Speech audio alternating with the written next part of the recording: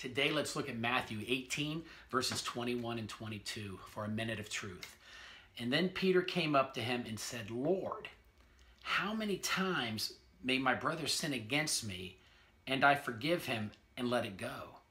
As many as up to 7 times? Jesus answered him, I tell you, not 7 times, but 70 times 7. Now, why can we forgive somebody so much? Here's the truth. Because we're all going to mess up, and we're all going to mess up a lot. But we have the Holy Spirit in us, and he causes us to forgive in spite of ourselves. The same Spirit that lived in Jesus when he was on the cross and they were crucifying him. They had lied about him, they had tortured him, and they had killed him. They didn't want his forgiveness, they didn't think they needed his forgiveness, and they didn't think he had the ability to forgive him. But yet he still did. That's the Spirit that lives in you and I. That's why we're able to bless those that curse us and pray for them that despitefully use us. Because greater is he that is in us than he that's in the world. And this is the truth. And we have been set free by it.